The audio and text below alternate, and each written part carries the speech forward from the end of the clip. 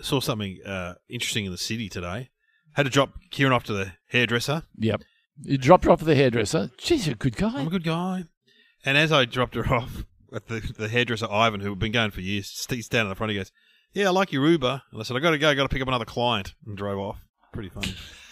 Pretty funny. Anyway, I drove around the corner, and there's this police station in the city right near Burke Street Mall. There's always these cop cars there. Oh, yeah. Heaps of cop cars. Trouble. Like 6 cop cars because they positioned themselves there.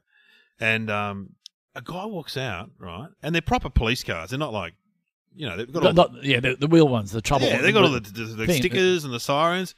Bloke walks out. I've got to say, he looked a bit like me. Bit overweight, wearing a hoodie, very unkempt, jeans, runners. Opens up a police car, gets in and drives off. I'm like, wow. He's undercover, obviously. Is he undercover? Yes. Gee, he did a good job. He looked really not like a cop. When most cops look like cops? Whenever you meet cops out of uniform, the weird part is you go, wow. You can often tell. Some cops you can tell. You can pick them in an audience sometimes. Oh, can you? Yeah, I did. They sit a bit more upright, do they? Yes. Yeah. Short hair. Yeah. Well presented. I did one in, where was I? The River Club in Echuca or somewhere. And hello to anyone who's been affected by the floods up there. Yeah. It's terrible. The River Club, that would be definitely... It's a golf club. It was a golf club. Yeah. Anyway, there was a guy sitting very upright and short hair, and I said, "Are you like a... Oh, you're a cop." And everyone cheered because everyone knew him in the audience. You're good at picking those characters. Well, someone who carries themselves and has short hair... It's often a cop or... And the uniform, that's a bit... The uniform's a giveaway. Why aren't you out catching criminals, mate? Do you ever think you could be undercover, though? You'd be undercover. I was part of a sting. I told you that story. What? Well, I think I told you before where I was down the beach one day and I saw this guy with a camera with a long lens taking inappropriate photographs of people on the beach. Right. And you can tell they were inappropriate because... He shared them with you. Yeah. What are you getting there, mate? Oh, that's a good one. And I'm going that, and it was young people right in front of it, and we were up on the path away from the beach. And you told the cops. I rang the police. I go, is it appropriate for someone to have a long lens taking photographs of young people on the beach? And it was young girls, and boys, and I tried to get him home. So did you hang around and distract him? The cop said, "Keep him there. Do whatever you can to keep him there, Glenn." I was there. And I said, "Look, he's doing it. He's right there now." And I told him the spot. Then I'm standing there watching him going, "Oh, you dirty." And then what was like a twitcher watching the wildlife, the birds. Yeah, but that's what I thought he was doing. Yeah. I thought he was paparazzi chasing me, actually. Yeah, of course. And New Kath and Kim show coming out. Can't say anything. Leave me alone. Bit of private time, please. Seriously. Oh, you're not taking me. And then he was doing it, and I didn't want to say anything to him because I didn't want to start a kerfuffle. And then these 3 people walked up to him, just wearing bathers and towels around their neck and a little hat and everything. And I've got, at least those guys have stopped him from what he was doing. And they were the police. Oh, they were the cops. They were undercover, walking down the beach with their towels and with their shorts on. Just looked like people at the beach. And then one of them in their shorts with their towel around comes over to me and goes, "You're the one that reported it. Would you like to make a statement?" Or, it's Russell Coit. Would you like? And I went, "Mate, I've done my work here is done. I don't want to have to be involved." Do you reckon they were there then? They must have been around. How long? I reckon they patrol the beaches. This is in summer, obviously. They patrol the beaches, and you don't know they're there. Oh. And it's something and it's good to know. What sort of bathers? They were wearing blue bathers? Or? Yeah, blue and white. And little siren on their head? Little sirens and the flashing lights, of course. And what, did they just look like normal swimmers? Yeah, it's like 3 people at the beach. But there was Was there the fat sergeant with there was a couple of big guys and a girl. It was 4 of them. There were 4 of them? 4 of them, yeah. Was a girl in a bikini? Yeah. They looked like normal people. And, fair enough. The guy tries to run, a guy rocks up on a surfboard. Stop right there. Because I used to do a bit of stand-up about the police dressing up as, tell me if this is inappropriate, where the police are trying to catch people engaging prostitutes on the street. Yes. And the only problem is the police looked like, so they would dress up as prostitutes and try. Oh, they used to do this all the time. Yeah, and except they didn't quite have the lingo down. No, because the guy would wind the window again, "G'day, sweetheart, what's on offer?" The penis will be taken from the aforementioned trousers and stroked in a north-south direction. whereupon an orgasm will occur, and you will pay me a set amount of money. The aforementioned time of the appropriate occasion. What happened? Did they take this guy away? Well, I didn't want, but they were just talking to him, and I thought I'm best if I get away now because if he eyeballs me, that's that guy. I'll get you, mate. I'll take a photograph of you now. I'll get you. I'll get you, Bakey. I'll do this. I'll do time, but I'll get out again and I'll come and find stab you. Yeah. So anyway, I did my duty. Inappropriate. Yeah, very good. Yeah. Very good. Well, you got to. Otherwise, that's Wow. Why are we talking about that? Oh, I just saw a guy undercover. Oh, so we haven't even played the music yet. Oh, here he comes.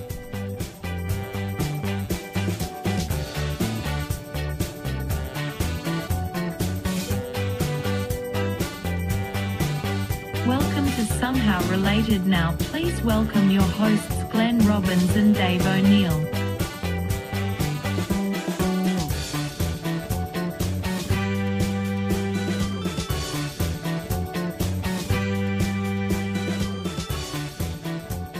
Well, welcome to the show. It's called Somehow Related, this podcast, and you got to work out how these two topics are related. Should we get the topics, or why not? I think so. What are they, Sam? Juggling and ancient Chinese warriors. So are there non-ancient Chinese warriors? Are they just Chinese warriors? Are they? So she means we're going back BC. Like samurai kind of. I mean, that's Japanese, but, you know, that kind of... you know, you mean that picture of the Chinese warriors? And they wear that armor. What about, are they like the terracotta ones? Yeah, probably. They're modelled on that, I assume. So they've got the armor, it's probably like BC. It wouldn't be... Yes. Yeah. Yes. It'd be, you know, and... There were no guns. It was all swords. And shields and... Smash. Have you been to China? No. I've been to Chinatown. Been to a Chinese restaurant? It's pathetic. Terrible. That is pathetic. Oh, God. I figure I have. I've been to Chinatown. Sam Pang does this great bit in his stand-up where he asks, what's your favourite Chinese dish? Yeah. And he's got all these responses, special fried rice, blah, blah. Yeah. Every time I'm there with him, I always try and stuff him up and I yell out, Pad Thai! It's like, mate, that's not that. Who's that? That's not even from China. I was here the other night and someone yelled out, Dim Sims. It's like, God. Very funny. So what can we say about... I've never been to China. I've been to Vietnam, which borders China, but I've never been to China. Well, it's... Can you go to China? Of course you can. But anywhere in China? Oh, no. Yeah. No. If you want to go where like the Uyghurs are, which is like the Muslim I've been to Hong Kong. People. Does that count? That counts now. Yeah, that's... You've got closer to China than me. Yeah, there you go. Yes. You've been in a hotel room, you know. Did you walk around Hong Kong? Yeah, it was back in the day. Did you do a travel show? I did a pilot for a travel show to look at Hong Kong before it was passed back. Did we ever see this pilot? No. Is it somewhere in the archives? It's pretty good too. Well, I'd love to see that. Yeah, it was pretty good. A lot of steps in Hong Kong? A lot of steps? Yeah, not that I remember. Yeah. Small apartments? Yeah, I did a lot of good food, a lot of office buildings, a lot of people. And for some reason, I did a joke, because a lot of people walking on the streets, a lot of those big crossings. Yeah. And I said, you know what there's not enough of in China? What? Skipping. Yeah. And I skipped down the road amongst the crowds, and it looked quite funny. Yeah. That's as good as it got. No, I went to the races, the happy. Racing's big in Hong Kong. The happy. Yeah, I don't know. But Happy Valley or something, is it? Racing's big. Yeah. A lot of good restaurants. Got a suit made. I went to a coffin shop and did the ultimate wrong thing. I tapped a coffin. Shouldn't tap a coffin in a coffin shop. You meant just look at them. But it's a coffin shop. They had all the coffins there, and you get one made up. They got a suit made. It's you can do that in Vietnam too. Yeah. I know with the racing, a lot of the Australian jockeys go over there and make a lot of money over there. Make a lot of money. Yeah. You know. Yeah. Cash. But, What? You can only bring 10,000 back though, can't you? Oh, jockeys, where are they going to put it? But they have little... Oh, I can't say. That's being... Hey, Glenn, don't say that about us. Yeah, but they would have smaller suitcases so they could get... Would they have smaller suitcases? They could have a big suitcase. Sorry. Yeah. Gee, you know what makes me angry? Uh-oh. When I walk down a plane, I see like a jockey-type Grant Denyer sitting in the extra leg room. God, that makes me... Get out of there, mate. Get out of there. It's a waste. Get out of there, Grant. Yeah. We don't need he does that bit of routine about we hate seeing babies at the beach because he goes... Your baby at the beach, what are you having a break from? Just lying sleeping all day? You don't need to come down here and relax. That's what you do. You just relax. I don't know who does that. It's a good bit. It's a good routine. Okay, so ancient China. No, to answer you can't go everywhere in China because there's the Uyghurs who. Because I know because my son did in year 12. The Uyghurs, they're like a Muslim. They're a Muslim group of people who are persecuted by the Chinese. So it's pretty bad what they do to them. Because I read all about it because I had to help my son do VCE. They do all this stuff. They knock down their mosques and they rebuild them, but they rebuild them smaller. Mm. It's tricky, isn't it? But so they do rebuild them. Well, eventually, yeah. And they put people in camps where you got to learn about the Chinese way of life, not their way of life. So, I mean, you look at China; it's such a big country. Oh. There must be at least 20 different types of people in China. You know what I mean? Surely they can't all be the same. So big, like Russia, it's so big. Yeah, it's countries within countries. Oh, I reckon. Yeah, Australia's a bit like that. I mean, you go to different parts of Australia, you feel like you're in another country. You go to Queensland. You go. Alice Springs. Northern Territory. Yeah. Not that there's anything wrong with that. As in, I'm not having a go at those people. Oh, it's great. But it's a different way of life, a different climate, everything's different. So therefore, it's a different lifestyle, way of living. If you were like a warrior. I think we talked about this before about, this sounds horrible, but dim sims were created because of the convenience of, in the mines, wasn't it? They invented them in Australia, so is that right? I don't know. It was on this show. It was on this very show. Dim sum were from China. Yeah. If you're you're right, in the gold rush. Yeah, that's right. The gold rush. Yeah, sorry. If you're a warrior, what are you going to take with you? Do you take food with snacks? What would they do? How would they? I reckon they would just take rice. Do they hydrate? They have water. Water? Water, rice. Millet, I believe. What's millet? Grain? Yeah. I don't know. Just because sometimes I watch movies, even war movies, I go, what did you have for breakfast? Well, if they're like in the American or Australian Army, they have rations. My dad used to bring them home occasionally from the Air Force. So in their pack, they would have. Yeah, they're great. But how many days would they last on a? Maybe So they go out to the thing and then come back. Obviously, Dad brought some home once, and they were all like in foil. This was like in the 70s or the 80s. They're all sealed up, and they're quite tasty. Some of them. Oh, really? Yeah, you just bite into like a. Remember we had like that space bars when we were kids. But yeah, he put home some rations once for us to eat. Bit like airline food. Yeah, a little bit. Yeah, a little bit. Hey, I read something the other day. This is interesting. Airline food. Your taste buds are reduced by 30% on an aeroplane. Wow. So that's why aeroplane food doesn't taste so good. Oh, is that why? I don't mind aeroplane food. I don't mind it either. I read the other day that why they dim the lights in the cabin? Why? Because it's getting ready in case there's an incident. Because if some crap's going to go down, it's going to go dark. So it's getting your eyes used to it. I saw that on the internet. You heard of the internet? Yeah, it's on there. So getting your eyes ready, acclimated to because the lights are going to go out. Yeah, they're going to go out. They're going out. Masts are dropping down. They're going out. They should announce that when they put the lights down. Yeah. We now put the lights down in case we crash. And you know why you have to put the tray tables up? That brings the wheels down. Classic. Yeah. What's the other classic? The guy getting on the plane is a bit nervous. Yeah. He goes, if we've got it meant to us to fly, he would have given us wings. Yeah, that was the pilot saying that. And then he goes, how often do these things crash? Oh, just the once. So, where are we? We're talking about Chinese warriors. I reckon a Chinese warrior, you know what would be good to take to a battle? A banana.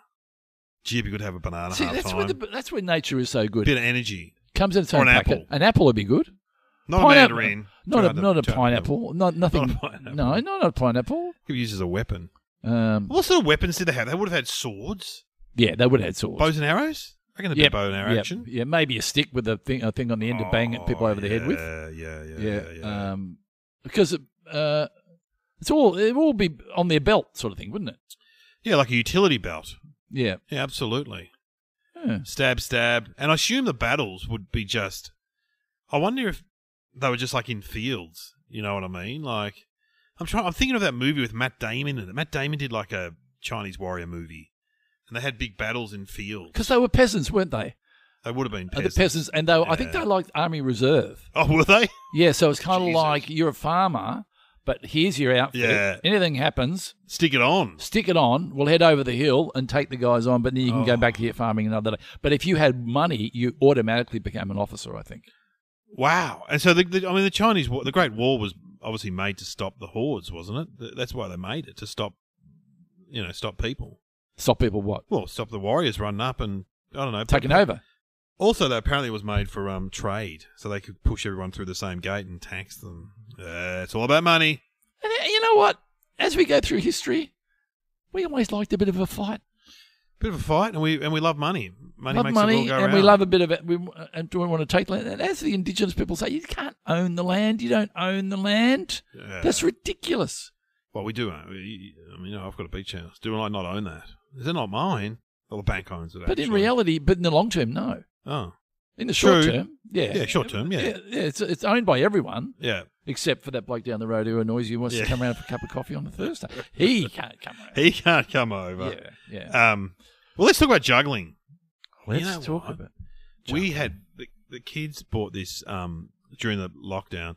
This game where you ask everyone the same question. It was really good. Like, what country would you go to now if you could go anywhere in the world? Yeah. Where would you go? Oh, right now? Yeah, right now. Oh, It's raining in Melbourne. I'd probably go to Paris. Oh, good answer. I don't know where I'd go. I want to go to Sweden or something like that. Somewhere I've been to Paris. Yeah, I've been to Paris. Yeah, you like Paris. Great place. Good food.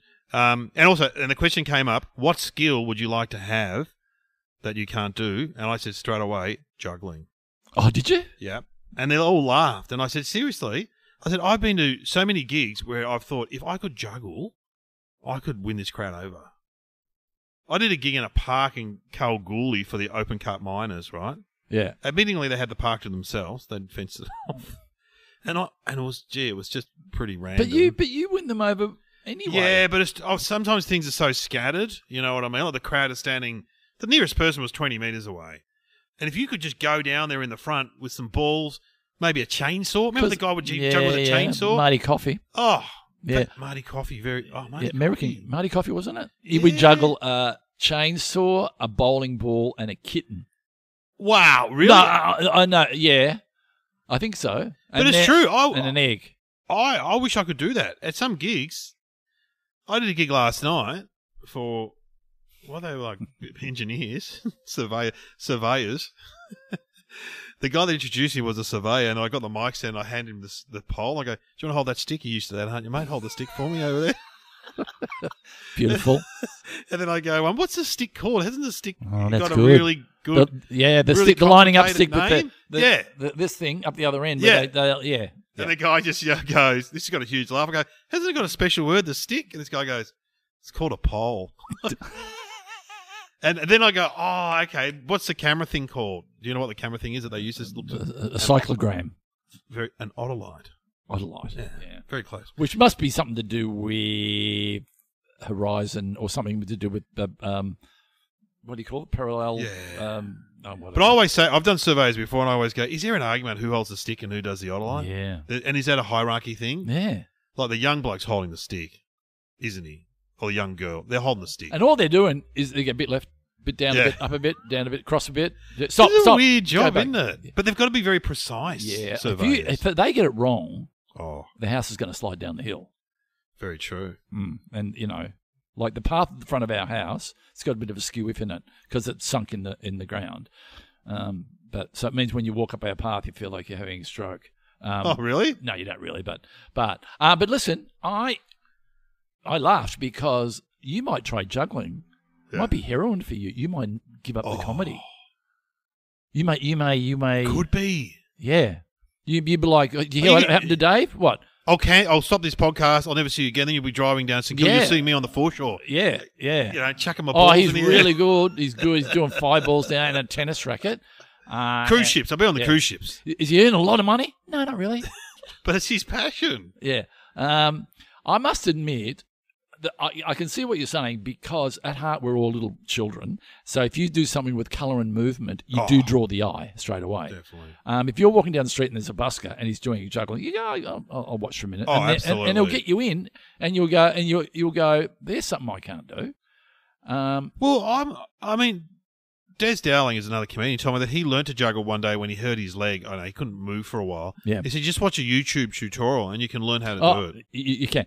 And if you want to learn, watch the tutorial with 3 balls, right? Yeah. But do it with hankies because the hankies don't drop as quickly as a ball. Oh, wow. So you get the movement right. Or hankies, yeah. Should I learn how to juggle? But not Should ones I do you're it? blowing your nose in. Not those ones. No. Ones that, clean ones. Well, the ones beside the bed. No. No. Not ironed ones. Ones that are sort of just proper hankies. Remember Mum used to iron the Yankee and hand you one? You still have a hanky, don't you? Yeah, but I don't iron it. And when I do, I must admit, it's a good feeling. What do you do? What do you do if you're out and you get a runny nose? Tissues. But we're here now. There's no tissues around here. No, you're right. I have to hold on till I get my car. There's tissues in my car. Okay. So that's juggling. Interesting. Where did it start? Oh, the Egyptians juggled. What do they juggle? No, they used to juggle because there's I've seen pictures of the classic Egyptian pharaoh types juggling. They juggle. And it would have been. I think they thought it was. Did they think it was magic? Hacky sacks. It would have been like hacky sacks. Yeah, it would have been like hacky sacks. Maybe mummified cats. I don't know. Yeah. I mean, because you would imagine that it'd be like a bit of stone, some sort of. But it would. Well, they slept on stone pillows, so there must have been maybe the rocks, bits of rock. Yeah, that's what I'm saying. I wonder. And then things were harsher back then. But what are the things that they juggle in modern day now? Balls, hacky sack things, flaming sticks. Oh yeah, flaming knives. Sticks. And sometimes you got to make sure you don't grab the wrong end of the flaming stick. Oh no, yeah, of course. Because then you would burn your hand. So that makes it more. Tennis rackets, bowling pins. Oh, pins, yeah, pins. Right. Hacky sacks, balls, big balls, bits of fruit. That's what I mean. See, if I could learn how to juggle, I could turn up. I could be juggling, get things out of the crowd. I'll give me some iPhones. I'll juggle some iPhones. You know what would happen? You don't want to drop them though. You would do your juggling. Yeah.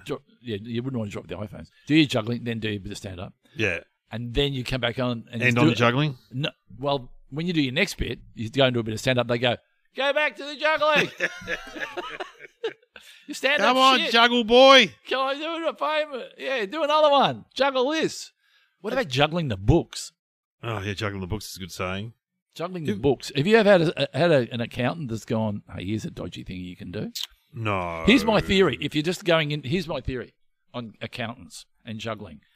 Be aggressive with a conservative accountant. Oh, it's a good idea. As opposed to being, as opposed to going with a dodgy one, be aggressive with a conservative. Well, and don't talk about tax avoidance. Talk about tax minimisation. Yes. That's what they talk about. If they go, it's a bit grey, just beware. When they say it's a bit grey, didn't you want to invest in the deer farm? The grey area. Yeah. Well, juggling is part of street performing, isn't it, really? And you know what I noticed in London when I went there? There's a lot of street performers over there. A lot, and very good ones too. Yeah, but they're also they have microphones and speakers now. And so you'll go to, say, something like Nelson's Column or something like that, and you're trying to admire this architectural feat. The background. And there's be like, hello everyone, okay, move up closer. Get your 20-pound notes out. Here we go, Governor. Watch this. Here yeah, we talk go. about the lack of serenity. Jesus Christ. Mate, tone it down a bit. Keep it down. Up. People trying to do a bit of a historical walk here. But we're stepping Jack the Ripper's. We want to learn about a murder over here. Yeah, exactly. Yeah. But, a lot of comedians start off as street performers, like the Doug Anthony All-Stars, they were street performers. Oh, were they? Yeah. What about the Tripod? They would have been. I don't know if they did street performing. There's a few bands start off as street performers. Who start off as street? Beatles? No, I don't think they did street performing. The Monkees? No, they were like put together. Why Can't I Get Just One Kiss? That band, they were street performers. Do you know them? No. You don't know them. I've seen them live. They're a great band. But I only remember their name. All right, so have we covered off juggling? Well, I think we've covered off enough. Yeah. Juggling. Yeah, I'd love to juggle. Ancient Chinese warriors. What thinking music can we have? Oh, maybe the samurai. Oh, the samurai's Japanese, isn't it? That's Japanese. Because that was a TV show in the 60s. Yes. Could we? Oh God, we could. Why don't we play some ancient Chinese war music, and we'll be two warriors walking off to war. How do you mean? So we play some? Is there Like a thing called Chinese war music? Is there? Of course. Yeah. Yeah. What is it? So atmospheric stuff. Oh, yeah. And because then, we'll be just two average. We're both farmers, but now we've been called up for duty. yeah, okay. All right. Right, And we're, okay. so today's day one. Give us a dling. Thing.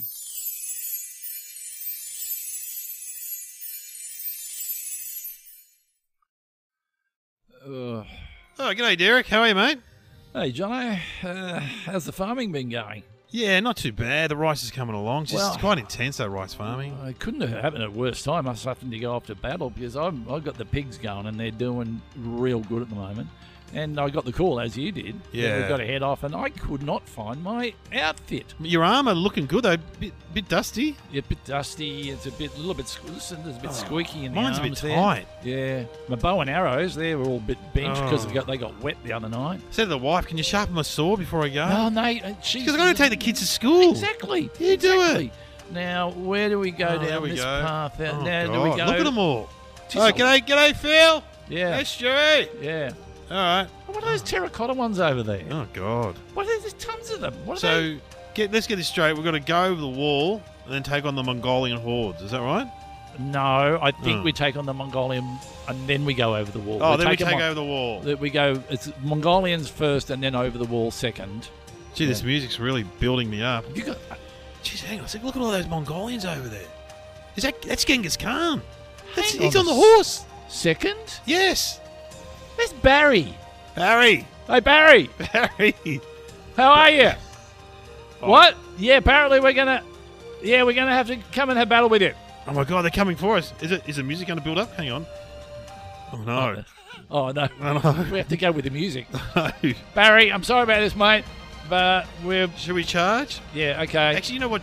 I've left something with the farmer. I've got to go get it. I got to. Oh, do Yeah. you? Yeah. I I got to. There's. Oh. We got to go. All yeah, right. I have something at home as well. Yeah. Okay, see you, Barry. There. Come over later. Good luck. Yeah, all the best. Run.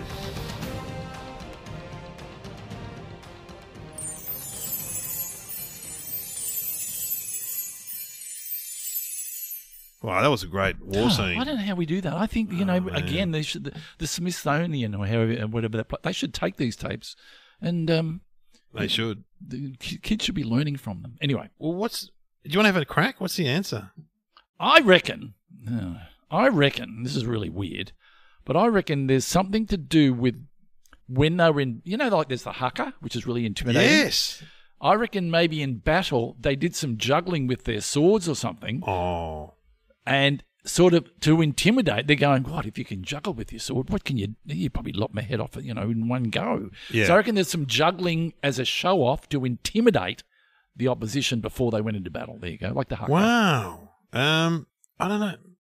Yeah, what can I say? I reckon you're right. I reckon juggling was a form of weaponry. Maybe that's where it came. You remember we did yo-yos? Yo-yos were a weapon in the Philippines. Well, I reckon juggling was a weapon in China. you look at the nunchucker. Yes. The nunchucker is like a performance art piece, Yes. but it's also whack you across the head with a bit of wood on and a bit of chain. Yeah. Yeah, so I reckon we've got it. What is the answer, Sam? During a battle in about 603 BC between the states of Chu and Song, Zhang Yiliao stepped out between the two armies and juggled 9 balls, distracting the Song troops long enough for the Chu army to launch a surprise attack. That's fantastic. Wow. You have been listening to Somehow Related with Glenn Robbins and Dave O'Neill.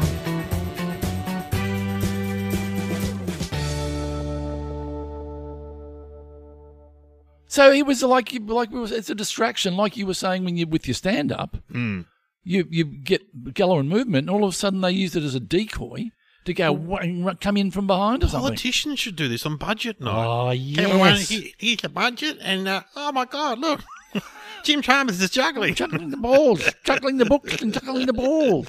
Oh God.